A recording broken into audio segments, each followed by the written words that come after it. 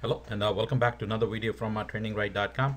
In this video we will be discussing about the test suites and how to create the test cases. So far we have looked at the Microsoft Test Manager, and in the Microsoft Test Manager, when you log in, basically we have discussed about how to create a test plan. And while we created this test plan, we went into the properties, we looked into so many different things in here as a part of that previous video. So in this video, now that we already have this test plan, I'll be showing you as how to create test suites and test cases.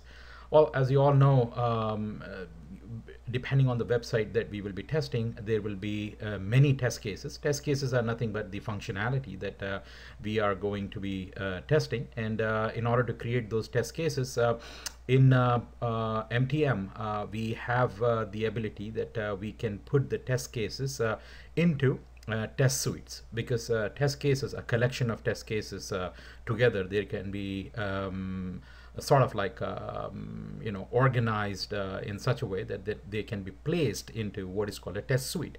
Now, if you don't place the test cases into a test suite, then by default all those test cases that we'll be creating will become a part of a test plan.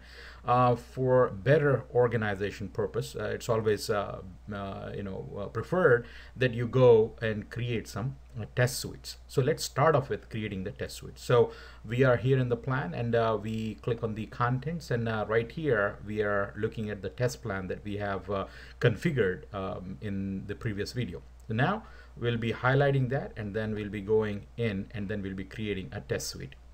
Now, when you create a test suite, there are sort of like multiple ways of creating a test suite. There is something like a static test suite, and then there is a requirements based test suites, as you can see here, requirement based test suite, and then there is a query based test suite that you could create. So let's start off with the easiest of all, which is the static way of creating a test suite. In this static way of creating a test suite, basically the idea here is we will be having the name of the test suite, and then inside that test suite we'll be creating multiple test cases, and those test cases manually would be sort of like updated by the tester or the lead who is assigned to this test plan.